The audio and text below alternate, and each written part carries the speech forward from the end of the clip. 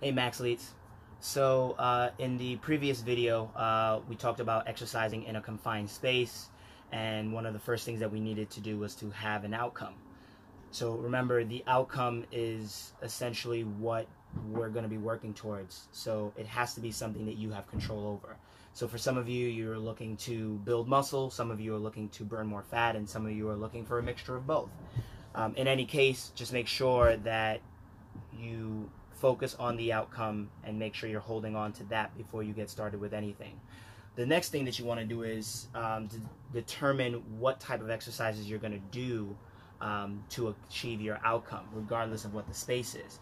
For many people, they struggle because they think that they need all this space to work out, when that's not the case. You don't need a whole lot of space to work out, depending on what your outcome is. You just need enough space to be able to move your body, and 9 times out of 10 you're in a situation where you can move your body in your confined space. So now what I'm going to show you is I'm going to show you 12 exercises that are not push-ups, sit-ups, or squats, because you can find millions and millions of videos on how to do push-ups, sit-ups, or squats. So I'm going to show you some creative movements that you can do to get yourself started in a confined space. Now, regardless of what or how the moves look, for those of you who know me, you guys already know I do crazy stuff.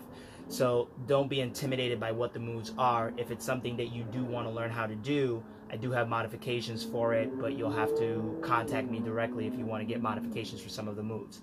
I am not going to name the moves. I'm only going to just put the exercise number next to them, because some of these movements I did make up, but there is a method to the madness, and there are specific reasons as to why I am doing the movements the way that I am doing them. So if you do want to learn more, definitely check it out, and then hit me up directly, and if you want any more information.